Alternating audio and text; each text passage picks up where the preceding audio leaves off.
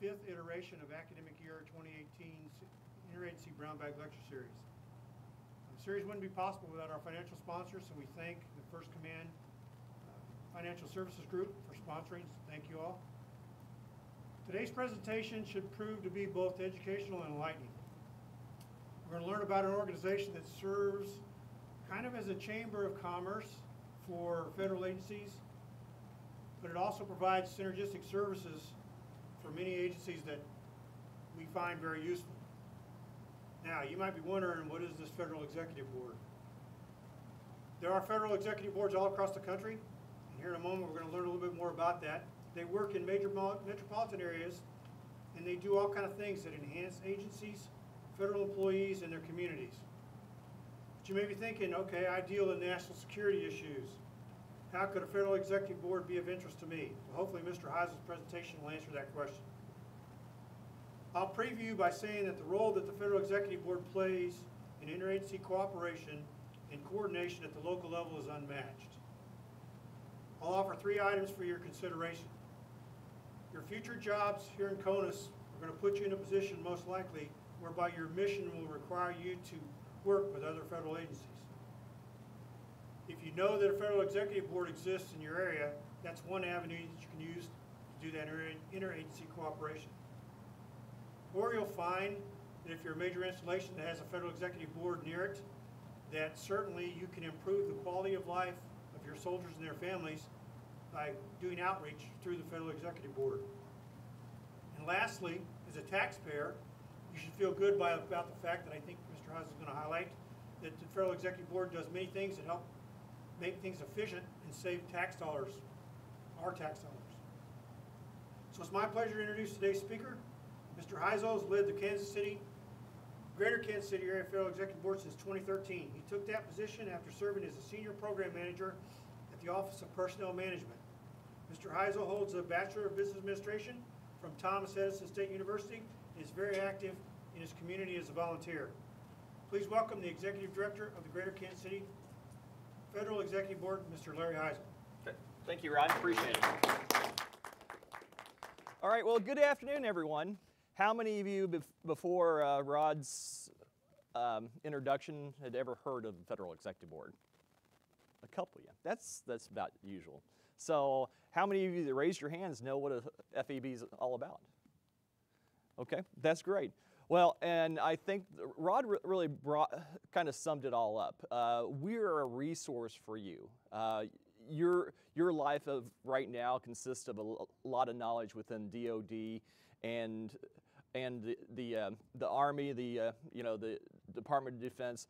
We're your way to really reach out to those civilian agencies as well. So what we're going to talk about today is really the overview of what the FEB is and kind of show you what we've done through this past year, but also give you a sense of the federal presence in the Kansas City, Missouri area. Because how many of you were aware that the federal government is the largest employer in the Kansas City area? So about the same. So if you were thinking about retiring, you could retire right here. There's lots of jobs that are available. So what is the FEB program? This program was designed over 50 years ago. It was brought into fruition through the Kennedy administration. At that time, they looked at how can we touch all of our employees throughout the entire United States. And they found that 85% of the federal employees were actually out in the field. They weren't in the Beltway. So they developed a program that hopefully they would be able to reach out to a greater extent those employees in the field and start national programs and develop them more into regional programs. So we are overseen by the Office of Personnel Management. There's 28 of us across the country.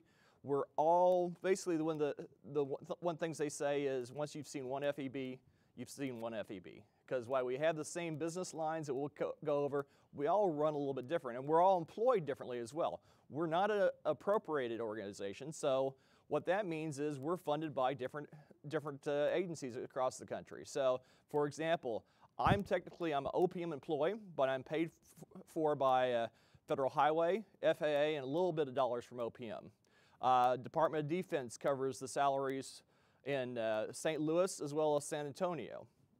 GSA covers the salaries for Chicago, so on and on. So again, we have a sponsored program. I'd like to say we're really kind of professional beggars. You know, everything that we do, we're trying to find a way to exist. In fact, again, GSA, we're actually housed within the General Services Administration in the downtown Kansas City area. Again, we're begging for space. So we're begging you for attention as far as how we can improve upon our mission as well. So 28 FEBs across the country, again, in the 10 regional office complexes or the areas that have large contingencies of federal employees. So, and what we're meant to do, and we'll show how that is, we'll provide a forum where federal employees and federal agencies can participate and get involved and react to each other. Here you kind of see where the 10 regional offices are in the nation. So the Heartland region covers Missouri, Kansas, Iowa, and Nebraska, and again, based here in the Kansas City. Why is there a need for FEB here in Kansas City? This is an example, not all the agencies, but this is an example of the agencies that report directly to the White House or to DC. In the Kansas City area, there's over 160 different federal agencies that all report to headquarters. And that's the FEB member is actually the senior most official of this agency. So there are 160 different officials reporting directly to their headquarters. We're the ones that get them to communicate locally. So, and we'll show you how that is. But a lot of times when you look at Department of Homeland Security, you don't think, well, Homeland Security encompasses TSA, covers Citizenship and Immigration Service, covers Customs, covers some U.S. Marshal's Office as far as the transportation portion. So I mean, covers the Coast Guard.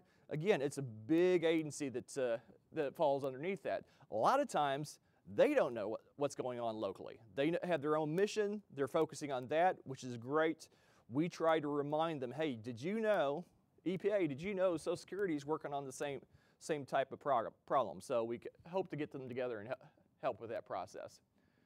Again, our purpose, strengthen coordination of activities outside of Washington, D.C., and really have a closer coordination with those agencies. So again, I'm on the road most of the time, meeting with agency heads, trying to learn what's going on out there and sharing the information that's going on in the Kansas City area. The presence in Kansas City, like I said, it's the largest employer in Kansas City. When we add in the contractors that the federal government employs in the Kansas City area, and I should say this also includes Fort Leavenworth, because we consider you in the metropolitan area as well. Over 41,000 federal employees and contractors in this greater Kansas City area. That is a payroll that exceeds over $3 billion, so a big economic impact for the community. And when you look at the other businesses that are involved in supporting the federal government, it's an additional $1.2 billion comes off that. You see up top there some of our largest employers. The Department of Defense is of course, the largest one. Then we have Veterans Affairs. IRS has a large group of employees here. Department of Homeland Security. Again, there's a lot of regional offices that you'll see up there. So, and of course, the federal workspace that's consistently becoming less and less, but over 2.1 million square feet of leased and owned space. A good part of that is actually, you know, again, in the downtown federal area, working on the urban development as well. So here are some unique agencies that are found in the Kansas City area that support the country. Really, Kansas City is the entry point to America. While we're not on the border, we're the ones that make it possible for folks to come into the United States. The U.S. Citizenship and Immigration Service, their National Benefits Center, is located in Lee Summit, and also they have a sub-building over in Overland Park. They are a reimbursable service that processes all the immigration applications in the country. So they have a mission to make sure that all those are reviewed and approved. Once that happens, if they are approved, we also have the card processing center. So all the green cards and red cards come out of the Kansas City area as well. All the records for immigration, citizenship and immigration services are also stored in the Kansas City area over the Lee Summit Caves. Providing security to our nation, we all know how important Fort Leavenworth is, the intellectual fort of the Army. Lake City Army ammunition plant that serves up all the small caliber ammunition for all NATO countries is located here in the Kansas City area. The National Nuclear Security Administration, who we contract with Honeywell, they actually process 85% of a nuclear weapon is done in South Kansas City. Nothing radioactive, but it's all actually been put together here in Kansas City. So again, how many of you are longtime Kansas City folks and remember Bindex or Allied Signal? Don't remember that? Their story used to be, oh yeah, we make washers and dryers. It used to be a secret what they were, Honeywell and the business for them. So that's what they were making. Also, agencies that are here in the Kansas City area, watch the skies. The Olathe Air Traffic Control Center touches 13 states out of Olathe, Kansas, and basically anything that goes over the Rocky Mountains is touched by the Olathe Air Traffic Control Center. The National Aviation Severe Weather Service, which is up by the airport in the Department of Commerce and NOAA, they cover all the aviation severe weather watches and forecasts for the complete Western Hemisphere. So all of America and all of the Americas, if you will, is touched by that station up in Kansas City.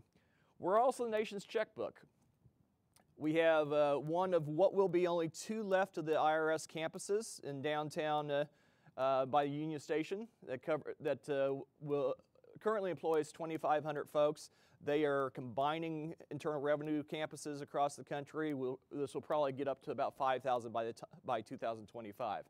But we're collecting the money there, putting in the bank, but we're also, through the Bureau of Fiscal Service, we're writing the checks to all Americans in all foreign countries. 99.9% of every payment from the United States comes out of Kansas City. All Social Security checks, all veterans employment checks, anything from the VA comes out of Kansas City from the Bureau of Fiscal Services. If there is a grant from Nicaragua or to Nigeria, that comes out of that office. And then I like to say we're the nation's attic. I can't say that because Smithsonian already took that. So I say we're the storage pod for the federal agencies. Not only is U.S. Citizenship and Immigration Service store all their records here, but on the national side, the National Archives and Records Administration, their central offices, has 4 different locations in the Kansas City area.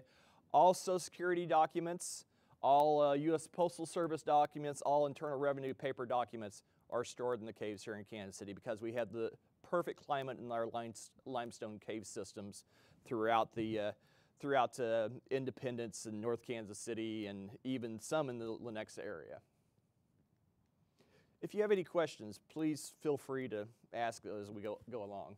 So I want to touch on, there's 3 lines of business that we perform on an annual basis. These are all the similar lines that every federal executive board does, but sometimes we do it differently. As Rod said, you know, one of our jobs is to be a tax or a savings to the taxpayers. So and you'll see how we do that. So our first line is emergency preparedness and security and employee safety. So what falls underneath that is we have the first one, our emergency dismissal plan, or what we like to call our 3 a.m. club. This is the group of about a dozen employees when there is a strong snowstorm or bad weather or such, get up at 3 a.m. and make a recommendation to all the federal agencies in the Kansas City area. Hey, we want to do a late arrival, or heaven forbid we close down for the day. That doesn't happen unless the governors of both states say, hey, you need to get off the roads. But typically what we try to do is be proactive. A lot of the federal agencies now are able to telework, so we will get a notice out to them by 2 o'clock the prior day or previous day and say, hey, take your computers home and we'll let you know if you need to come in tomorrow, or just decide to telework tomorrow. That way we get people off the roads, make sure it's safe, and ultimately make sure our employees are safe. This group also expands if there was if there was active terrorism or such, that would expand to the FBI, U.S. Attorney's Office, FDA, EPA. So all those agency heads would also be part of that as well. In the Kansas City area, we have 4 closed points of dispensing, or pods. How many of you are familiar with the pods process? Actually, Leavenworth has their own pod itself. But what that is, for example, if there's an influenza outbreak and medication needed to get out to the entire public, or maybe you're at the Chiefs game on Saturday night and someone sprays anthrax over the stadium. So what do? It's upon the municipality, or in this case, the post, to provide medication to all of their residents. So in Kansas City, we're the first city in the nation to work with our health department to open up what we call closed pods. And what that does is we have over 400 trained employees. We train federal employees to work this point of dispensing. And if there was such a emergency, our federal employees could go to that pod location, pick up medication for themselves, their families, their immediate family, if they will. The health department is thrilled with that because basically it takes off 160,000 people off their rosters in time of emergency. So those are people that would normally be showing up at the stadium or at Bartle Hall to get medication. So we're doing the community a service. We're also one of the pilot programs to take those 400 volunteers that we've already trained to go out and also work the area points of dispensings as well. So again, when we talk about interagency effort and putting that together, when that happens, what happens is CDC sends in the medication. It's picked up by USDA because they have a series of panel trucks here in the Kansas City area. Take it to one of those locations. The locations are a main federal building, a USDA building on the south side of town, the Citizenship and Immigration Service and Lee Summit, and also IRS campus. So they take it there, followed by the Federal Police Services, and then we have those 400 volunteers that consist of 40 different agencies that help dispense that medication. We also maintain an emergency notification system. So again, in times of emergency, we are able to notify and get in connection with any of our key employees to make sure that they're aware of what needs to be done and where we need to go to. We organize the Field Federal Safety Health Council, which every federal agency is supposed to be part of. That is actually a program that's overseen by OSHA, and that's to make sure that you understand OSHA laws, to make sure that's also being operated in same fashion as the public. So they meet on a monthly basis. And also on a monthly basis, we have our Kansas City Regional COOP Working Group. And what they do, if you're not aware, every federal agency after 9/11, there were COOP exercises in booklets before 9/11, but after 9/11 they said, do we know, hey, where is that COOP book? Take it off, dust off the top. No one ever practiced it. So after 9/11, it was required that every agency practices their COOP plan each year.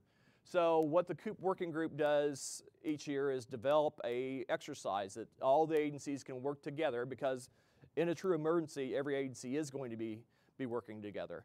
Last year, to kind of give you an example, it was an active shooter live scenario. What we did was we had, in collaboration with the fire department, the SWAT teams, Federal Police Service, we went into an old federal building that had been vacated, and we basically put on a live scenario with blanks, but live rounds to go through what that would be about. And the emergency managers were there to kind of see what actions would they actually take when they come in and have that scenario.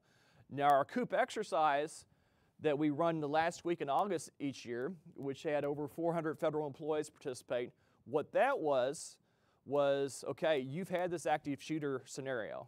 So what happens after that?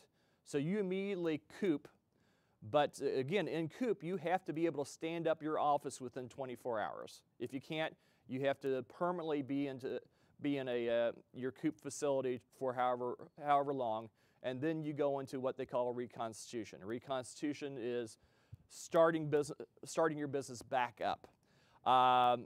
we'll take for example the Naval Yard shooting. Took them 18 months before they got back in those offices. That's how long it could be if there was actually a true active shooter thing. So what do you do if you have active shooter happen in your office? What is the scenario? So they practice that so if heaven forbid that ever happens, they know what to do, they know where to go. And often many of the agencies they're their own COOP partners. So if something happens at General Services Administration, they COOP to Lee Summit, or they they'll go vice versa to make sure that there is a support there. Any questions on this line of business? Okay. Let's see. So our second line of business is probably what keeps us busiest, but this is the one that actually is the biggest cost savings component for the FEB, and that is our workforce development and support. We look at the talents that are in our region and try to make the most of that. And I'm going to give you an idea of some of the things that we've done each year, and if you will pardon me on the graphics here, you'll kind of get to see what it is. We're an office of 2 people, so we're pretty much running all the time. But last year we had what we called our FEB training on the Executive Core qualifications. How many are you familiar with the Executive Core qualifications? You will be if you become civilian federal employees. Those are the 5 things that OPM looks at to make sure that as a manager that you're following through and making the biggest impact on the federal government. So this was a 9-month program that we put managers through to get them up to date and strengthen their skills as much as possible. Each year we offer a supervisory refresher training again, interagency training for employees there. We also, last year, a Journey to Extraordinary, how to properly react to federal employees. And again, it goes back, there's generation training, which I'm sure you've all been about, but there's also, within the generation training, there's also a unique difference as far as the impact of passion people have towards working for the government now compared from when they did. So again, they really kind of looked at the warm fuzzies of working for the government or working with individuals of different thought patterns. So when you look at, you understand the generation training, how do you really work with the different emotions of folks as well. We also, one of four areas in the country that does a Presidential Management Council interagency rotation program. That takes a high potential grade 13 on up and basically puts them on a 6-month detail at a different agency. So basically, and I'm sure many of you are familiar with the Senior Executive Service Program or SES program, that's one of the things they're looking for when you apply to be part of the SES program. What rotations have you done? Now, again, in the DoD, you do lots of rotations or deployments or such like that, but in the civilian side, you don't have that opportunity. So, again, we're only four cities in the country outside of DC that does that. On top of that, we had dealing with poor performers. Actually, these next 2 days, we're putting that on. We had managing multiple priorities, time management training. We had we have a program that actually is a combination and came from the Command General Staff College, and the part of the program they put their fellows through KU. We developed with them a KU Senior Executive Leadership Seminar that's also coming up here in February. We had a Executive Women in Motion, a program just for women that are looking to grow in the government, indispensable assistant workshops, business writing. What we found the last couple of years was soft skills training within the federal side. There's a lot of times these folks have been in the government for 20 years. They forgot how to properly write and use proper grammar. So we've opened that up and made that available. Crucial conversations training, which is big throughout the government now. Understanding and managing the 4 generations training, as you see. Other ones, 6 core competencies of a successful leader, leadership environments, some one-off trainings. This one would be in a Kirkpatrick evaluation training. And this is a good example of things that may just happen. We'll have, what we try to do is have at least 2 different trainings, executive trainings each year each month that federal employees can participate in. Some are reimbursable. As I said, we're not an appropriate agency, so we have to sometimes charge money to get in that. A good example, though, with like the business writing class. Business writing, if you would go to the same business writing course in Overland Park, it would be $299. So because we're buying for a whole group of federal employees, we're able to just charge $149. So really half of what the course normally would. So again, that's the cost savings. But if we find where there's a need, like the Kirkpatrick evaluation certification, that was one that is it's kind of a unique program, but it's a pricey program. It costs $1,800. But there are a number of federal employees, agencies that were interested in it. We are able to bring them in, negotiate a price, and got them down to actually where when it was done, it was $600 per attendee. So again, we're able to use those numbers to bring down the cost for our federal employees. You see this big wave in the background. You probably all have heard the wave of retirements that's going to be happening over the next 5 years. Certainly you've seen that. Well, it's happening right now. Last year, each year we put on, last year we put on 4 pre-retirement seminars, one being up here at Fort Leavenworth. And had over 700 folks attend that. So again, there's a good number of folks that are looking at that, and that's great. OPM encourages federal agencies to touch a federal employee, give them at least, touch their awareness 3 times within their career. So what we try to do is offer a early or mid-career seminar sometime earlier on in their career, and then also come back with this pre-retirement seminar. We also, for those folks that are retiring and not sure what they're going to do, we offer a free Life After Retirement with the Small Business Administration and several of their partners to kind of give them an idea, hey, you want to open your own business, this may be something to do. So again, kind of give them an idea. And for the first time, we offered a What's in Your Wallet financial workshop. And that was a program that came from us from DC, but it included TSP, the SEC, because there is a big issue with in the nation with the Security Exchange Commission. There are a lot of financial brokers that are trying to get federal employees to roll over their TSP into annuities, and they're basically being taken. I mean, they're losing their money. In fact, so much so that some of the federal agencies have actually been sued because, hey, you let this person in here and they, I lost, $20,000, what are you going to do? You shouldn't give that permission. So that's one of the things they wanted to roll out and make sure that, hey, you need to know where that is. And that's why, really, when it comes back to it, that's why we do the pre-retirement seminars, and we have very neutral parties where they're not getting your names or such to kind of find out the real gist of what you're going over. And then finally, we had someone from Fort Riley, that with the Army Benefits Center that came and talked about the SERS and FERS program. We do a lot of work on diversity education. We have a yearly Martin Luther King training luncheon in January. A lot of community outreach, several different special emphasis programs. Through our Diversity Education and Culture Awareness Committee, they meet monthly. They're diversity officers of different federal agencies, and they work on programs that they can take back to their agencies to talk about the Special Emphasis Month, whether it's Federal Women's Month or National Native American Recognition Month or such like that. Some of the new things we've done, the Kansas City Federal Innovation Showcase. Again, this is the only type of thing that's been done in the nation. For the last 3 years, we basically have had a contest, almost like a science fair.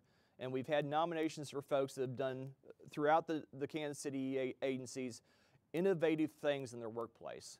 And then we bring them to the Truman Library one day in August, and we have they present, and we have a panel of judges that basically decide what's the best. 2 years ago, we actually had the director from OPM that was one of the judges that kind of went through that. So it really kind of, it's a recognition program, recognition event for those people thinking outside the box, and also kind of gives the idea, there's a lot of notes that goes back to DC, hey, did you know this is going on? And we've had, even from the first showcase we've had 3 programs that have gone national. It started at VA here in Kansas City and gone through the national VA program. We also, to try to encourage more hiring in the government, we also run an intern enrichment program.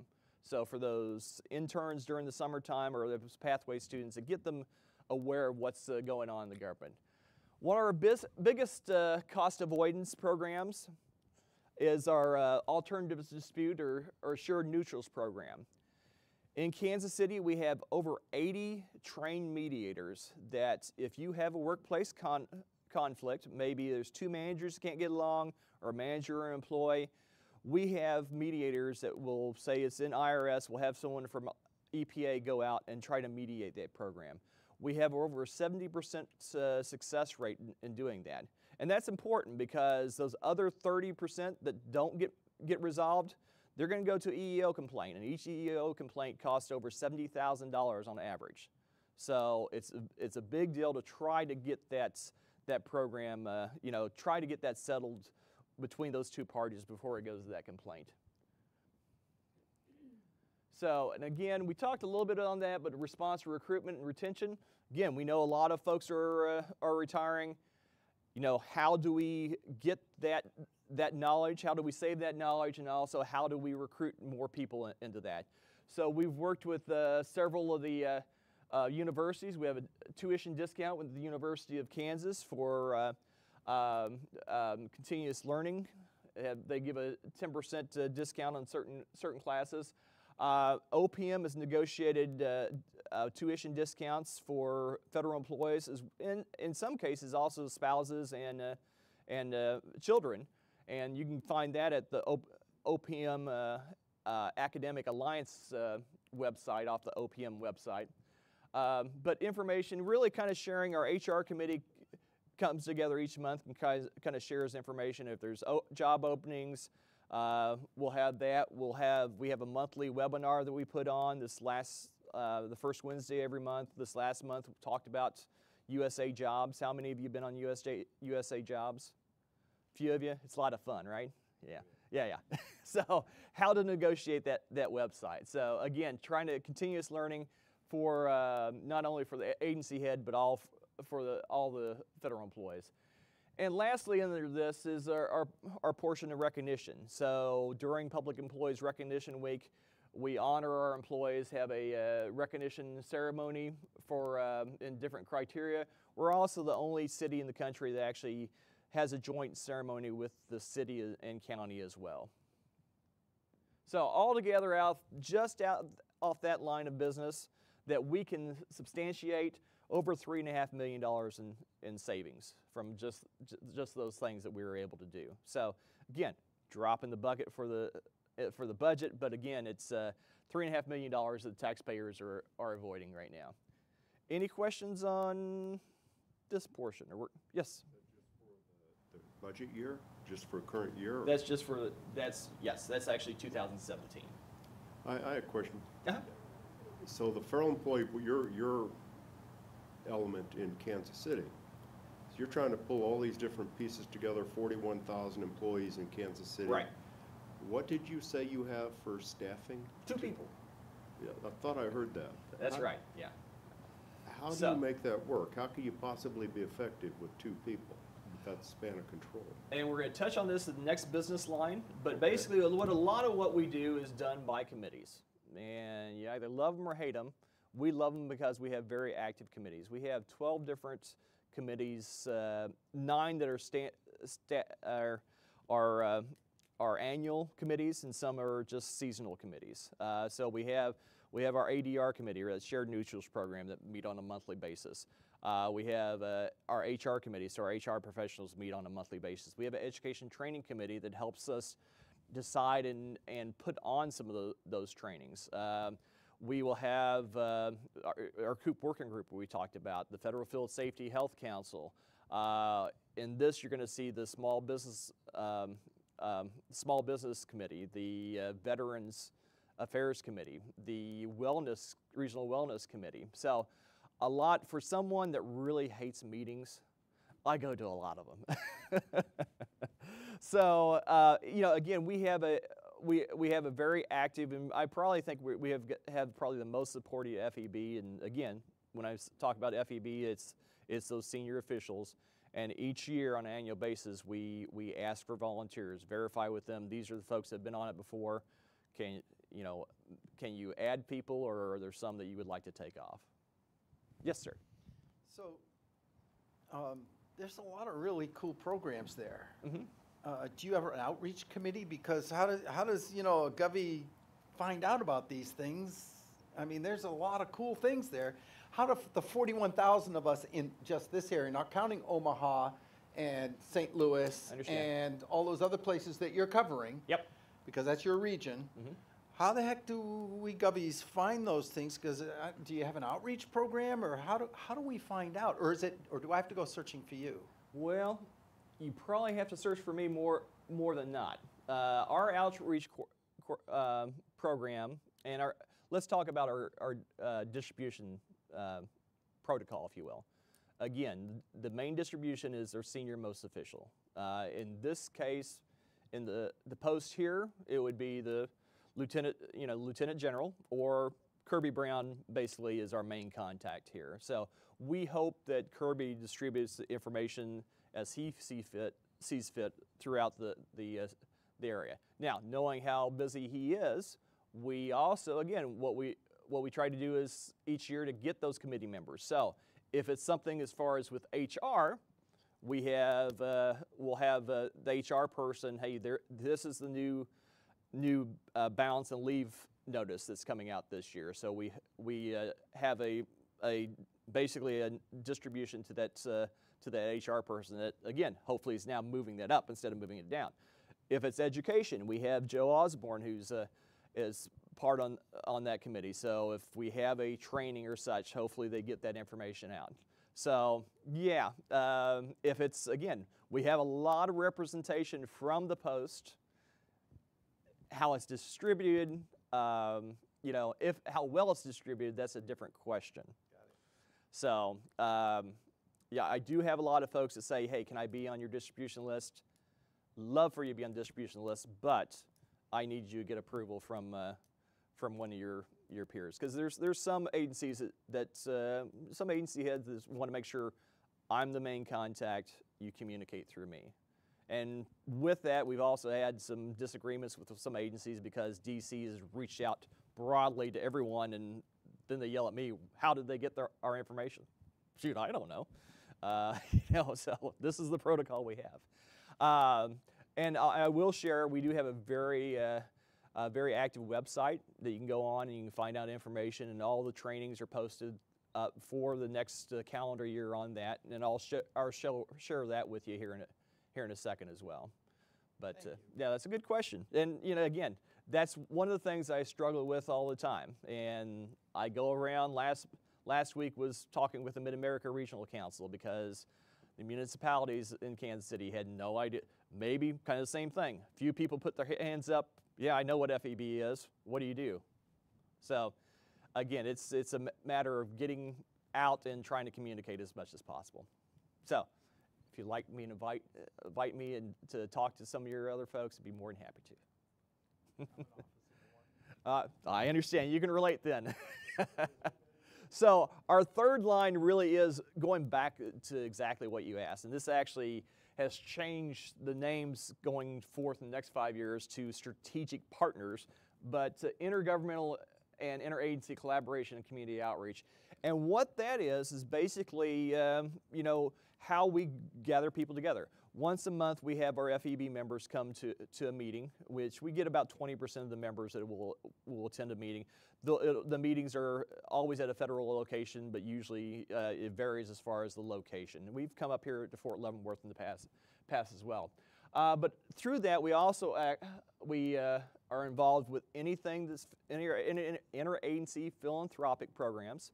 So we oversee the combined federal campaign. I know you all are aware of that, and thank you for getting the posters out in the hallways on that. So last year, close to $3 million raised for charities in the Kansas City area. Some of you may be familiar with Day of Caring. We are going into our 25th anniversary of Day of Caring. That was a program that we started back in '93 and has grown. In the past, we've worked with United Way on that, where it's really kind of a self-maintained program now. Last year, we had 600 federal employees working on 28 different projects throughout the Kansas City community, and again, one up here in Leavenworth as well. That morning of volunteerism was over $100,000 in value to those folks. Some of the other things that, again, going back to how can we get the message out? These are some of the committees. Our Regional Wellness Council. Right now, we're in the midst of the Maintain, Don't Gain campaign. How many of you are familiar with that? That's during the holiday season, the average person puts on 5 pounds. So we have weekly, through our Wellness Council, we have weekly suggestions of how to stop that, to try to keep yourself at that. And they work throughout the year ways to try to make a healthier federal community. And that's important. If you don't have something going on, this is one of the biggest things when you're looking to try to attract folks to be part of your agency. I know, that's may not be your issue a lot of times, but a lot of the younger generation are looking for a healthy workplace. Our small business networking event, we do that on a monthly basis as well. That brings in those small minority businesses to do a kind of a cup of coffee or 1 million cups of coffee each year. So we have procurement officers and small businesses so they can learn how to do business with the government. We have a sustainability committee that is guided by General Services Administration and EPA. How can we leave a smaller footprint as a federal government? Veterans Affairs Committee, again, meets on a monthly basis, goes over what veterans benefits are happening that month, or activities are happening that month, or ways that we can make sure that our veterans are taken care of. And they have done a tremendous job in the Kansas City area. I don't know if you're familiar with the homeless situation, especially the veteran homeless in the Kansas City area. It is really, other than the folks that absolutely refuse, we've almost eliminated homelessness for veterans in the Kansas City area. And a lot of that is, if you've heard of the small houses that are going on in southern Kansas City. It was a great effort. The Veterans Affairs Committee was a big part of that. They're a big part of the 2 stand-downs that we offer each year. So the Heart America stand-down, one in Missouri on the springtime, and then one on the Kansas side in November. Young Government Leaders Program. So this is kind of an after-hours thing, but we, again, for folks that want to get involved in the government and want to learn and network with other folks, we organize that program. And again, any volunteer opportunities that we can help through that. Toys for Tots, obviously, we work with the Marine Corps to try to get boxes out for that. Harvesters Food Drives, or the Feds Feeds Families, that goes in there. We have folks do school supplies as well. So again, we're constantly looking for ideas that we can make it a little bit better.